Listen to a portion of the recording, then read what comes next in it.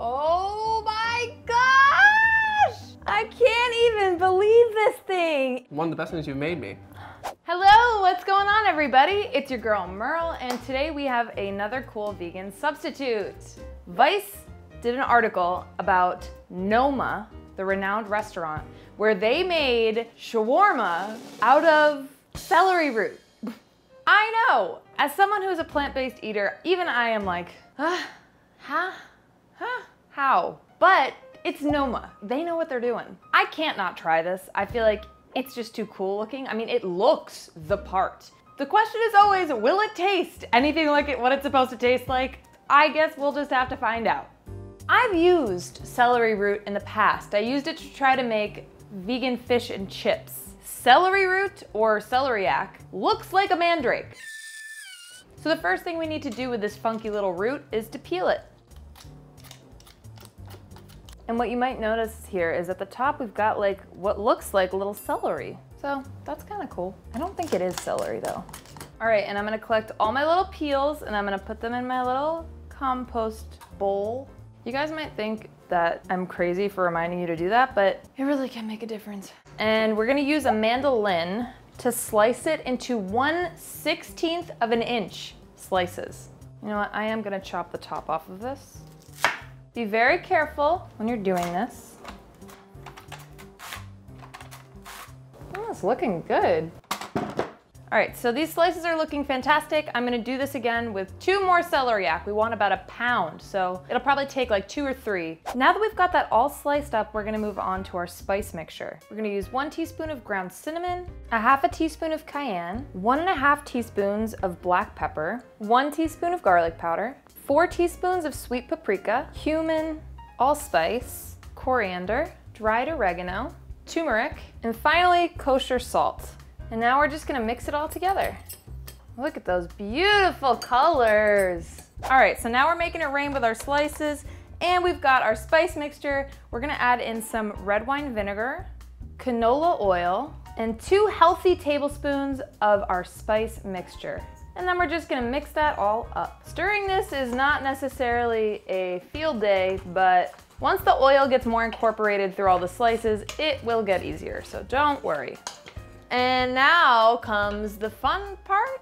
Yeah, the fun part, sure. We're going to be taking these slices of celeriac and we're going to be placing them on our spit or our vertical rotisserie. I will include a way that you can do this without a spit or a vertical rotisserie right in the recipe, so don't panic. You don't have to do it dead center every time. It might actually be good if you have some a little to the left and some a little to the right, because that'll help to kind of space it out and also it'll bulk out our shawarma. The more we can get it to look like a hunk of meat, the better. I feel like as soon as I said that, I just could hear people click-clacking away on their keyboard. Why would you want it to look or taste like meat? Well, you know what? I always really like the taste of meat, and I think it's a fun challenge. I think as long as we are respectful to the cultures or the practices the original dishes come from, in this case, it's shawarma, which is a Middle Eastern cuisine. Also, different countries will use different types of meat. It could be beef, it could be lamb, it could be chicken, it could be goat,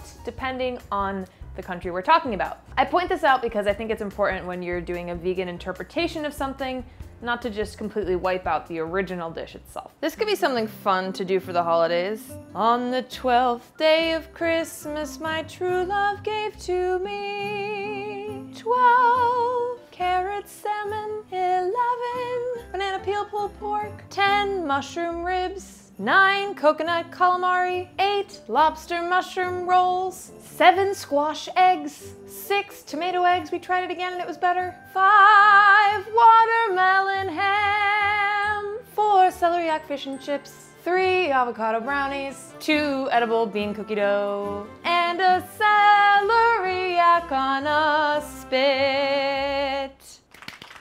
I've been doing this for a while now, huh? It never stops being fun, you know? But I am slowly going to run out of ideas, so please let me know if you know of anything else that would be cool. I'm gonna admit, when I look at the B-cam, it looks a little bit like slices of potato getting ready to become potato chips. Doesn't quite look like meat yet. Now this is done, it's time for us to wrap the entire thing in some aluminum foil. Now it's time to bake this. We have the oven set to 325 degrees Fahrenheit. That's 160 degrees Celsius. 163 degrees to be exact. And we're gonna let it go ahead and slow bake in there for about 50 to 60 minutes.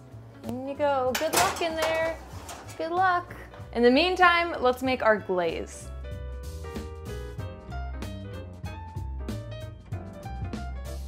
Then we're gonna remove the foil from the shawarma and use a brush to baste it all over with our glaze and return it to the oven for 10 minutes. Then we'll take it out, glaze it again, and put it back in for 10 more minutes. Finally, we'll remove it from the oven and increase the temperature to 450 degrees Fahrenheit, that's 220 degrees Celsius, and baste it once more, place it in the oven for 2 to 3 minutes, rotate it, and place it back in for 2 to 3 more minutes, and then it should be all caramelized and beautiful. All right, the moment we have all been waiting for. Oh my gosh!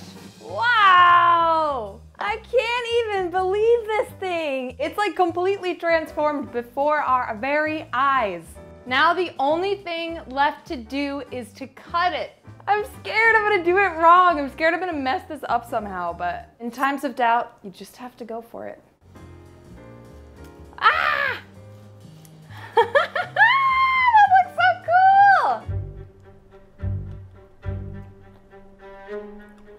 Wow.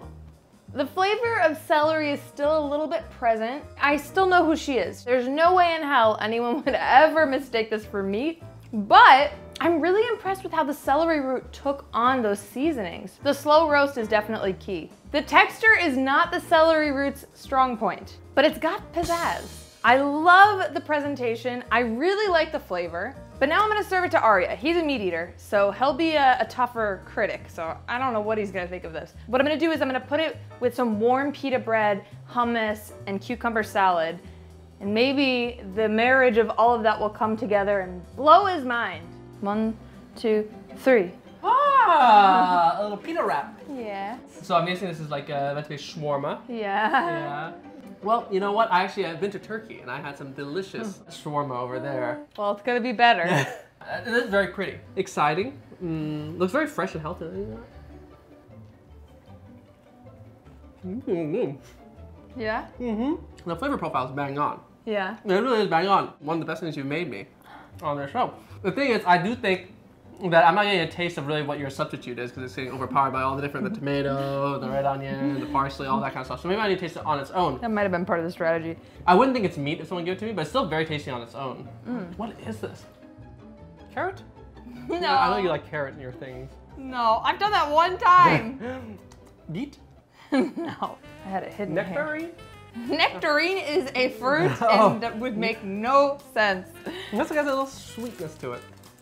It looks like potatoes, if anything. What is that if it's stacked like that? Celery root. A celery root again!